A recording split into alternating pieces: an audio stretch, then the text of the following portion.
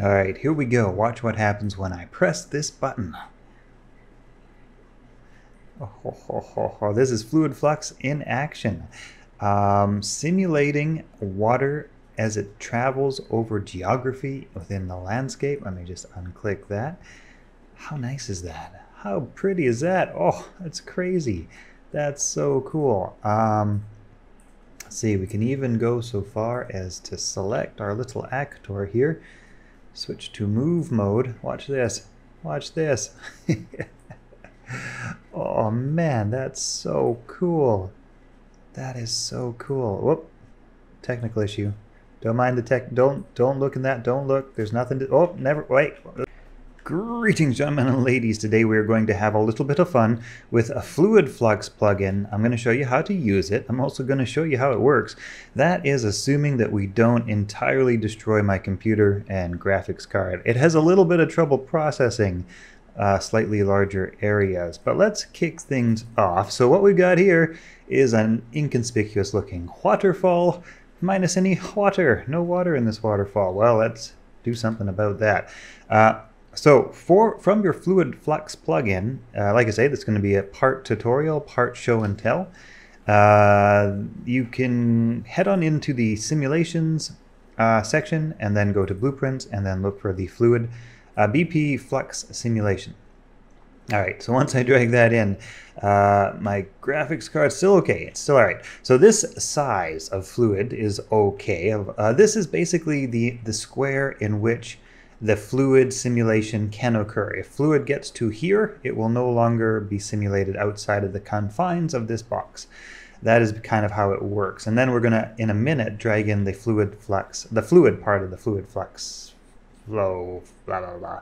Free fly flow. Anyway, let's make an adjustment. So we got our Fluid Flux actor here, and we just want to do a couple of things. Actually, we want this Fluid Flux simulation, and then down as you scroll, downy, downy, down. I've noticed that it doesn't seem to, you can move it around like this, that's fine.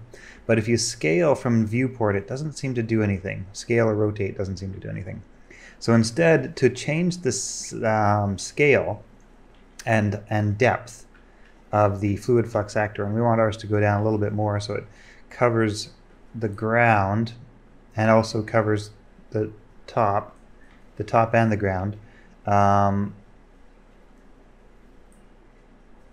Something like that, I guess.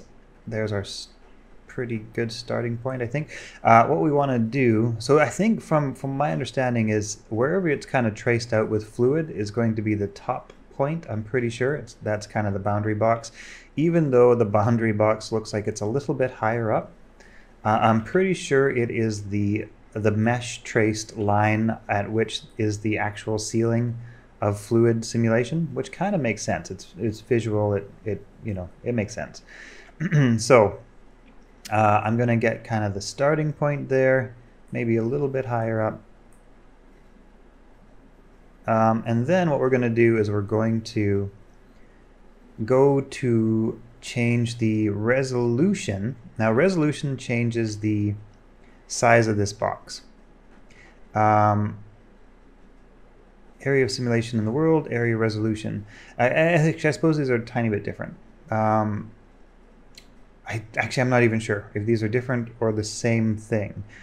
Here's the world height. So this one will increase the height of the Fluid Flux simulation. So I'm going to increase that to 25. And the bigger you go, the harder it's going to work your video card, just so you know. The bigger you go, harder your video card is going to be taxed. So you kind of want to align it so that you only go as big as you need to. I think I want to go a little bit longer than this. So one is Y and one is X, and I forget which way goes which. So I'm just going to start by increasing that. Okay, so that brought into the left and to the right. I'm going to put that back, 256. I'm going to increase that a little bit here, and that brought us more forward. So now we could actually watch the fluid simulate downwardly a bit into the creek.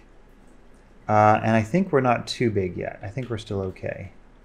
Let's see, the ground point, I think we're okay. I think everything's good here. So I think I kind of got this box positioned how I want. Save. Because yeah, this is a resource demanding. Anyway, so now you're going to want to go into not the simulation, actually into the simulation, and then go to modifiers, and you're going to look for the BP Flux modifier source actor, or what? Yeah, was it modifier? Yeah, that's the one. Modifier source actor.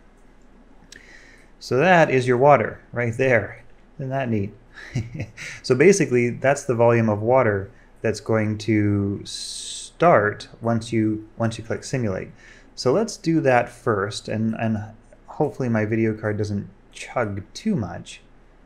I'm just going to save that setup. Hopefully I don't break anything, and then we're going to click simulate. And there's the water. Wow. Awesome. Awesome. So cool. And now it's falling down the creek. The creek, and it's heading down around the water. Now if you continue to... Now here's the thing. Initially it dumped the volume of water that we specified, and then it ran out of water. There is a way to continue that water flowing, and I'll show you how to do that. Now this has something to do with the amount of water and the amount of space, and there being maybe too much water for the amount of space, or something like that. It's kind of one I'm still trying to figure out a little bit. So I'm actually going to reduce that water a little bit, and let's click simulate again. I think that'll fix the weirdness on the edges, because now we have an amount of water and an amount of space that's sufficient for it. So that's actually running pretty well right now. I think I need a little bit more sunshine coming down on the water down here. But that's rad. That's awesome. Okay, so and as you can see, there's the boundary at which the fluid flux no longer simulates. How nice is that? Wow. Anyway, that's so great. A little bit of, yeah, like I say, I'm still trying to exactly figure out how to tweak that so that I think it has to do with water overflow, but I'm not 100% sure when you have like too much water. That's what I think, but I'm not 100% sure. Or it may have something to do with the positioning of my box. So let's do this. Here's how you can make this water continuously flow, assuming you wanted to do that. So select your BP, not your big boundary box, but your little guy here. Click the icon to select that one and go to the fluid flux modifier source, and this determines how long it will play for. If you go to -1, that means indefinitely. So if I go ahead and I click simulate now, you can see that that water stays there and continues to flow. And as you can see, we've got that overflow already kind of happening. So I'm going to need to figure out how to sort of block and tweak that. But now the water is, it's got plenty of water to continue flowing all the way up into our stopping point, which is right here. Some of the water is overflowing beyond the, what's blocking it there? I'm not sure. Maybe an invisible boundary or something? I'm not sure. Something's blocking it there. But water has found its way around to our true boundary, which I guess is right here. I mean, that's pretty awesome, right? That's pretty awesome. Now we have way too much water overflow going on here, as you can see, because that thing is just pumping out water. So how do we fix that? I don't know. It's a good question. Maybe something, there would probably be a few ways to kind of go about it. Could we block it entirely from appearing here and here? Maybe if we take that, no, actually not that. If we take our fluid simulation area and maybe move it down a bit, I'm not really sure actually how to fix that. Let's maybe try something like that and see what happens. Just, I'm just curious. Anyway, that's kind of the tutorial, guys. I'm just going to play around a little bit now. No, it still seems to be going over the edges there. That's kind of the tutorial, and the rest is just going to be me playing around and trying to figure out why that is happening the way it is happening. Why is that happening? What could be the answer? Let's see.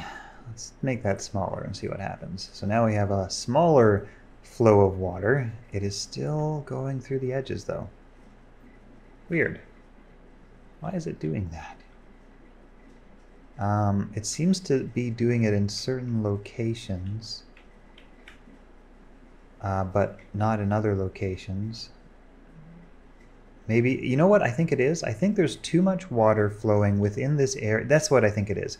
The water doesn't have a way to go sufficiently quickly enough for it to not also try to simulate in those directions. I think that's probably what it is. I bet you if we just slowed this down, that would actually allow, or maybe we just move the position of this a little bit so it is more inspired to go where we want it to go, maybe? Because now, if it has enough time to sort of, I mean, that's currently working, but as the water starts to, see, here's the thing, this will continuously pump out water, right? So as it starts to fill up the water volume, it'll potentially start to overflow if it can't keep up with, I think if the drainage can't keep up, there it starts, you can see. So I think what's happening is the drainage isn't keeping up with the speed at which this area is filling up.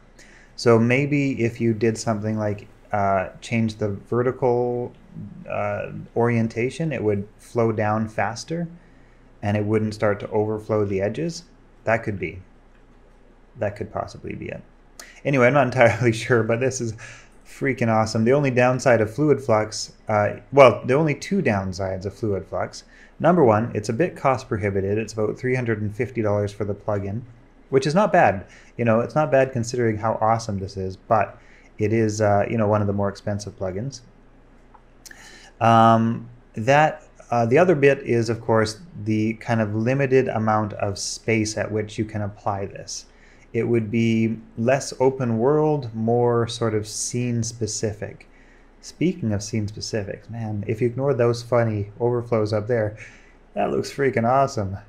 That looks so cool. God, that's cool. Okay, hope you guys have enjoyed this video. I'll see you later.